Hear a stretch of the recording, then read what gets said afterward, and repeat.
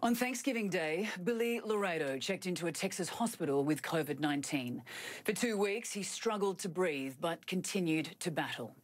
As his condition went from bad to worse, he wrote his wife a love letter, and here is part of it. If I don't make it, I want you to know that I lived a happy, wonderful life with you and would never have traded it for all the riches in the world. I also want you to be happy and continue to live your life without me with no regrets. We had our time and it was wonderful. I love you and miss you very much. I will keep fighting. Love, Billy. Well, sadly, a week ago today, Billy lost his battle with coronavirus and left his wife, Sonya Kypuros, behind. Well, Sonya joins us now from Dallas on a very emotional day. She laid her beloved Billy to rest just a few hours ago. Sonya, firstly, our deepest sympathies and respects. We are so sorry for your loss. Tell me about what you went through today and what you've gone through these last few months. Well, it's been very difficult because Billy and I both, we tested positive and on the 16th of November. And, you know, initially I had no symptoms, but initially I just thought Billy had a mild version of it. For the first week, he was doing fine with mild symptoms. But then, you know, suddenly things changed really overnight. That was Thanksgiving morning in the middle of the night. And it's just been difficult since, trying really hard to fight for Billy. I wasn't able to be there and be by his side the entire time. So that was even more excruciating because usually when your loved one is in the hospital, you're able to be by their bedside. And that just made it even more difficult for me that I couldn't hold his hand, that I couldn't motivate him, that I could only text him and FaceTime him occasionally because he just was so exhausted to even be able to talk to me and communicate with me at times. So a lot of my communication was communicating with the nurses and doctors when he couldn't communicate. So I was trying to advocate strongly for my husband when he would text me and tell me his concerns. I can't imagine, Sonya, what you have been through and not to be able to be there and hold his hand and comfort him. Sonya, I mean, he was only 45 years old. I mean, that is relatively young. He clearly was a fighter. He said he was fighting every single day, and he had so much to live for. When did he write this letter to you? He wrote it about maybe 3 or 4 days before he actually got intubated. And, you know, Billy always would leave me little notes, bring me flowers. So it did not surprise me that he wrote a letter. I think it was just devastating when the latter part of the letter that he wrote, when he was saying, you know, if I don't make this, this is what I need for you to know about how much I care about you. And that was just... Tell me how you felt when you read that letter for the first time. Honestly, I felt hopeless because it was really kind of acknowledging that my husband might not ever come back and see me. And that was just difficult for me to accept.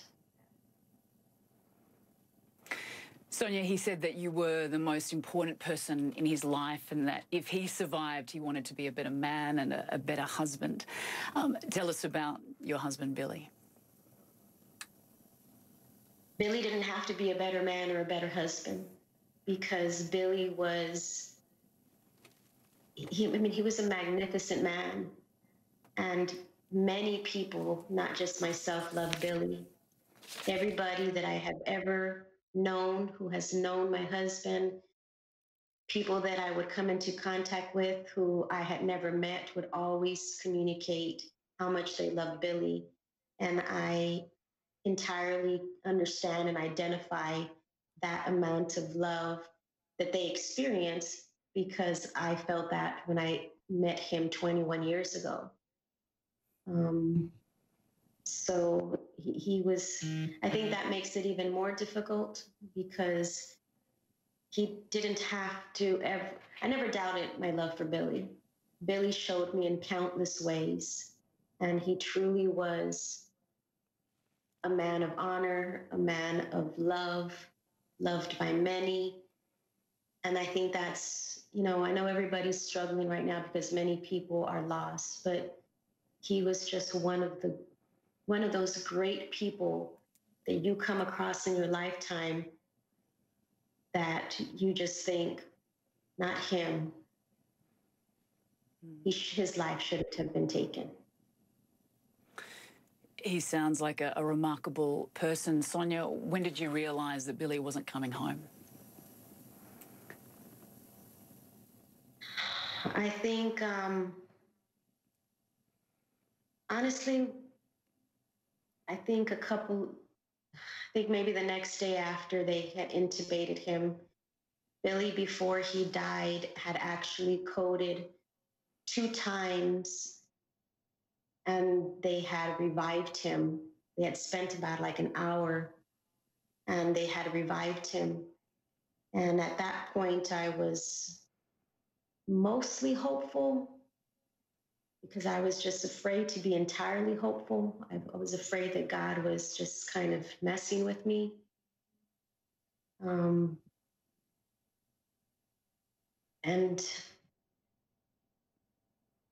I guess he was. So I think at that point, when he had coded and he had come back, although I wanted to believe that he came back for a purpose, and that purpose was maybe to spread, the news of, hey, look, you need to take COVID seriously. I just thought that we were going to do that alive together. I didn't think that his message was going to come at the sake of his death. Sonya, this pandemic has claimed the lives of more than 300,000 Americans, including your husband. And despite the emergence of 2 vaccines, health experts say hundreds of thousands more Americans will die. What is your message to anyone who is listening to this?